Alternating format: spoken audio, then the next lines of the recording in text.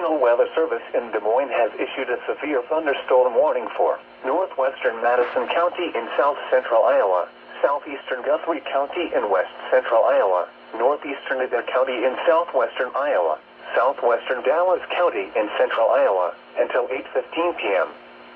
At 7:33 p.m., a severe thunderstorm was located 5 miles northeast of Greenfield Municipal Airport, or 7 miles northeast of Greenfield, moving northeast at 25 miles per hour. Expected hazards include 60 miles per hour wind gusts and half-dollar-size hail. This is a radar-indicated threat. The following impacts are expected. Hail damage to vehicles is expected.